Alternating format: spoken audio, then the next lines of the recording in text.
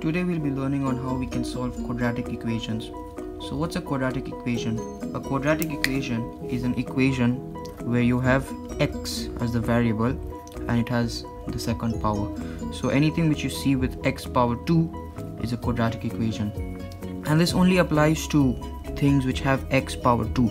Suppose if you have x power 3, that will not be a quadratic equation. That will actually be a polynomial, which we'll be discussing in the later videos. So if you have anything with x power 2, you have a quadratic equation. Now let me give you an example of a quadratic equation. X squared plus 2x plus 1. So a quadratic equation must have the highest power of x as power 2, which is the same in this case. Then you can have power 1 or even power 0.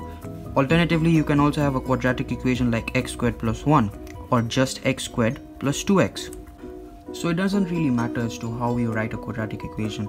As long as the highest power of x is power 2, it's a quadratic equation.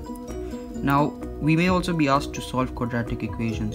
So there are actually three methods or three ways you can use to solve a quadratic equation. The first one is the trial and error method. It can also be called as factorization. The second one is the quadratic formula. So there's a formula that is actually used to solve this quadratic equation. And the third one is completing the square. So we're going to do all of these three in much more detail, and then you'll be able to solve any type of quadratic equation using any of these three methods. So let's start with the trial and error or the factorization method. So this is the trial and error method. We will be looking at the question x squared plus 3x minus 10 is equal to 0, and we are asked to solve for x. So using the factorization method, you need to actually get two factors which multiply to give you minus 10 and which add up to give you plus 3. Let me explain what I mean by this. So you have the PSF or the factorization method. P stands for product, S stands for sum, and F stands for the factors. So you need to get two numbers which multiply to give you minus 10, and you need to take into account this minus sign, and you need two numbers that add to give you plus 3, and these two numbers must be the same. So here, this is where the trial and error aspect comes in. You need to take any number and then you multiply it, you see if it's a factor of 10, and if it adds up to give you 3. That's where the trial and error comes in. So let's start with something like 10 and 1. 10 and 1, if you multiply them, they give you 10, but you're looking for minus 10. So suppose if you have minus 10 and 1, so if you multiply them, you get minus 10, but if you add them, you get minus 9. That doesn't work. Alternatively, you could have 10 and minus 1. You multiply them, but you get minus 10, and if you add them, you get 9. So none of these work. Let's check something else. Another factor of 10 is 5. So 5 and 2. So let's see, 5 times 2 gives you 10, but you're looking for minus 10. So suppose if you have minus 5 and 2. So minus 5 times 2 gives you minus 10, which is what we're looking for. But minus 5 plus 2 gives you minus 3. You're looking for plus 3. What if we do 5 and minus 2? If you multiply these two things, you get minus 10. And if you add them, you get plus 3. 5 minus 2 is 3. So this is the one that works. So this is where the trial and error aspect is shown. You try out different combinations and you see which one works best. So we've seen that 5 and minus 2 work best. So for the P or the product, you'll have 5 comma minus 2, which is equal to minus 10. Sum is going to be just 3 from here, plus 3 minus 10, and the factors are going to be 5 and minus 2. Actually, this was supposed to come here. So this is what we'll be working with. So 5 and minus 2 are our answers.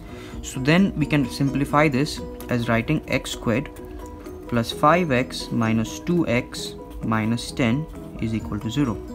So notice that whatever you get over here, you need to substitute it instead of the middle term or the 3. So this is how I've substituted it. I've substituted 3 as 5x minus 2x. This is a format you need to remember. After that, we can start collecting like terms. The way how we do this is we're going to group the first two terms and the last two terms. Notice the minus will be there. So when you're collecting like terms, let's see which one is for this one.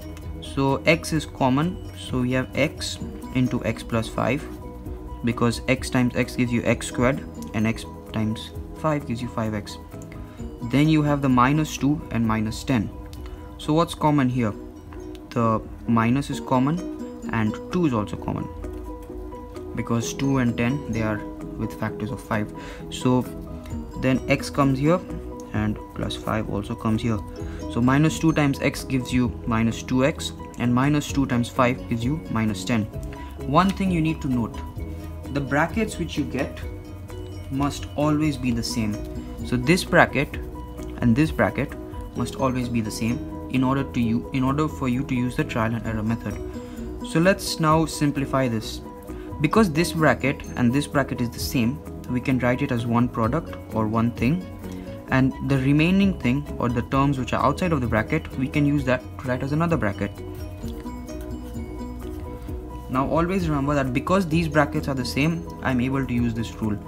These two brackets, I'm combining them and I'm getting this, and whatever is remaining outside, the x minus 2, I'm putting that as another bracket. So this is how I'm able to obtain this. And this is something you should remember so that you avoid making mistakes in combining like terms. So another thing you need to remember is when you have a quadratic equation equal to 0 and you have factorized it, then you can actually equate each bracket to 0. So in this case, x plus 5 is equal to 0 and x minus 2 is also equal to 0.